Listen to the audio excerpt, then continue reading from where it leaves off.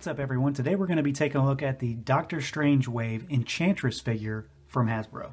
Alright, now here she is, and like I've said in other reviews, I don't buy tons of Marvel Legends. I generally only buy the figures that I really like, and Enchantress was kind of a toss-up for me because I don't care about the character at all. I do not care about Enchantress one bit. But this figure actually looked pretty cool, so I figured I'd grab it. She is a repaint of one of the SDCC exclusives from last year. So the figure was already out. This is just a different coloration. Not a whole lot different too either. My main concern was her ability to be posed because she has high heels, and that's always a problem. But for the most part, it works out all right. As far as her sculpt goes, I think she's pretty good.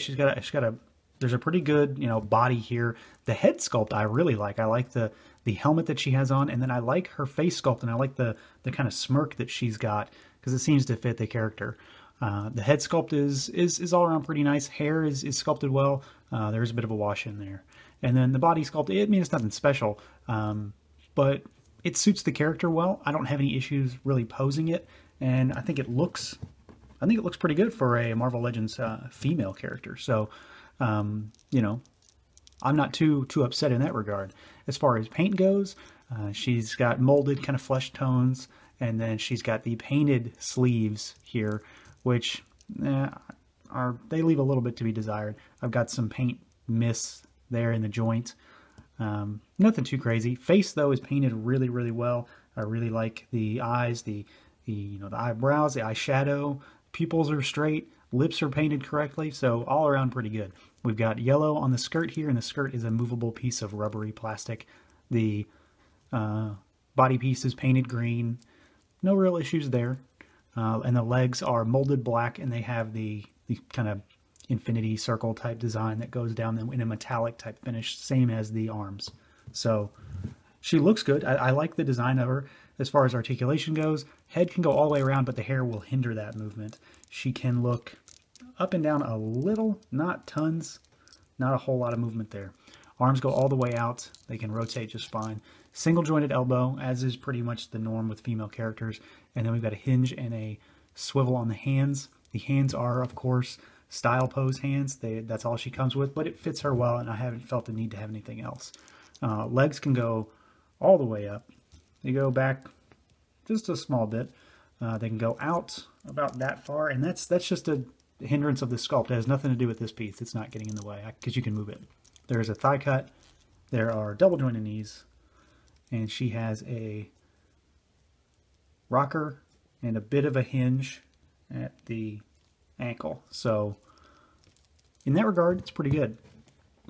I'm not really lacking anything here. Overall, I think her sculpt and paint job is pretty good, and it kind of fits the character. I like it.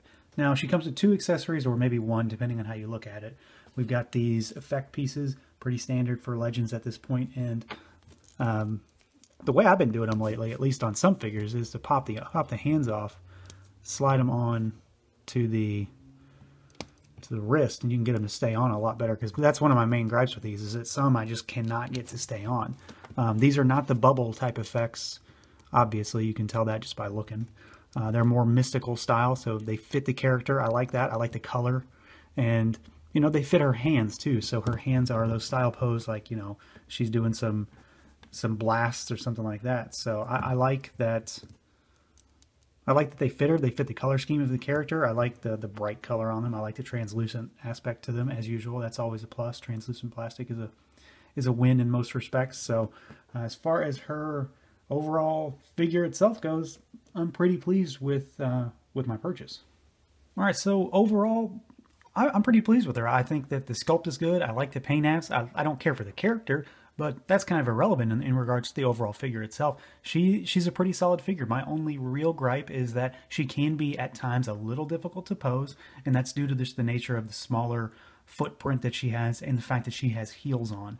So you can work around it. As you can see, she's standing up just fine here. So it's not a huge deal, but it is a bit frustrating at times trying to get her into specific poses. But once you get her, she generally stands up just fine. So that's going to do it for this one, everyone. As always, stay tuned to Toy Bro for more reviews. Feel free to like, comment, subscribe, and share. And until next time.